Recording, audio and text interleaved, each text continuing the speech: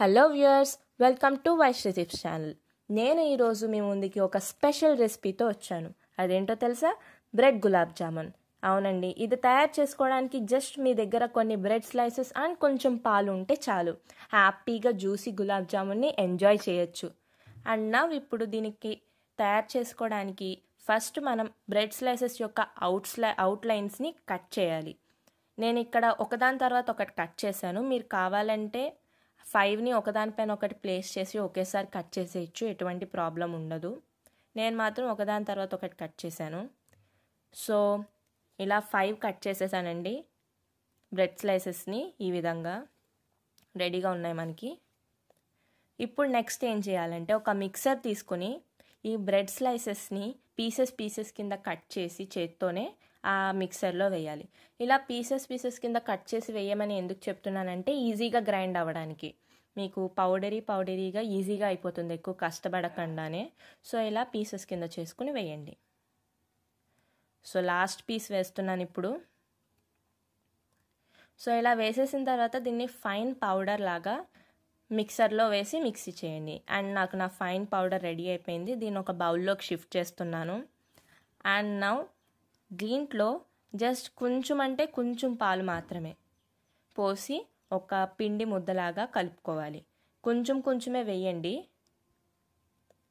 So మనకి ఒక ముద్దలాగా రావాలి. ఎక్కువ పోసేస్తే మళ్ళీ పల్చన అయిపోతుంది పిండి. సో ఈ కన్సిస్టెన్సీ వచ్చే వరకు కలపండి. అండ్ దీన్ని ఒక 15 minutes పక్కన పెట్టేయండి మూత పెట్టి. ఆ తర్వాత కొంచెం ముద్దలుగా తీసుకుని బాల్స్ కింద తయారు చేసుకోవాలి. సో ఇప్పుడు నా బాల్స్ రెడీ అయిపోయాయి.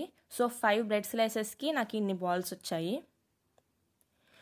సో సాఫ్ట్గా చిన్నగా బాగున్నాయి కదా. అండ్ నెక్స్ట్ ప్రాసెస్ ఏంటంటే స్టవ్ ఆన్ చేసుకుని ఒక కడాయిలో ఈ బాల్స్ని ఫ్రై చేసుకునే దానికి సరిపడా ఆయిల్ వేయాలి. సో ఆయిల్ కాగిన తర్వాత ఈ బాల్స్ని నెమ్మదిగా వేయండి. సో మనం చేసుకున్న క్వాంటిటీకి అన్నీ ఒకేసారి ఆయిల్లో వేసేయచ్చు. సో 2 వాయిల్గా చేసుకోక్కర్లేదు, ఒకే వాయిలో మొత్తం అయిపోతాయి. అండ్ నెక్స్ట్ ఇంకొక విషయం ఏంటంటే బాల్స్ వేసేటప్పుడు జాగ్రత్తగా వేయండి, ఆయిల్ చిందే ప్రమాదం ఉంటుంది కదా. అండ్ బాగా ఫ్రై అయిపోయాయి. ఇలా గోల్డెన్ బ్రౌన్ కలర్ వచ్చేంత వరకు ఫ్రై చేయండి. సో గోల్డెన్ బ్రౌన్ కలర్ వచ్చేసాయి కాబట్టి నేను తీసేస్తున్నాను. అండ్ నెక్స్ట్ ప్రాసెస్ ఏంటంటే స్టవ్ ఆన్ చేసి ఒక ప్యాన్ లాగా పెట్టుకుని ఇప్పుడు పాకం తయారు చేయడానికి అనమాట. సో పంచదార వేసి దానికి తగ్గట్టుగా వాటర్ పోసి దాన్ని కలుపుతూ ఉండండి. సో షుగర్ బాగా డిజాల్వ్ అయిపోయిన తర్వాత 2 యాలకులు వేయాలి. అండ్ ఈ పాకం ఎంతవరకు రావాలి అంటే షుగర్ కరిగిపోయిన తర్వాత ఒక 2 minutes మాత్రమే ఉంచండి. తీగ పాకం రాకూడదు.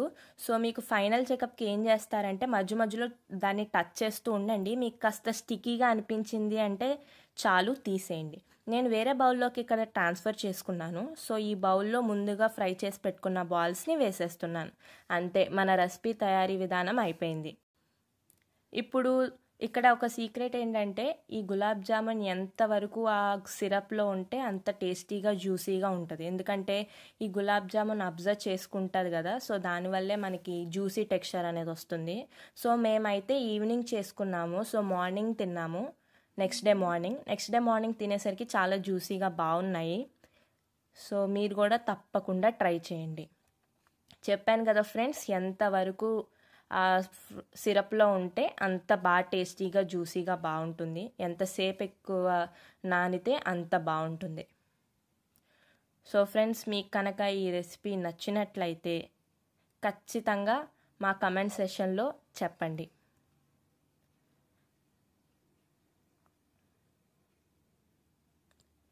ఈ రెసిపీ కనుక మీకు నచ్చినట్లయితే మా ఛానల్ని సబ్స్క్రైబ్ చేయడం మర్చిపోవద్దు. Thank you friends.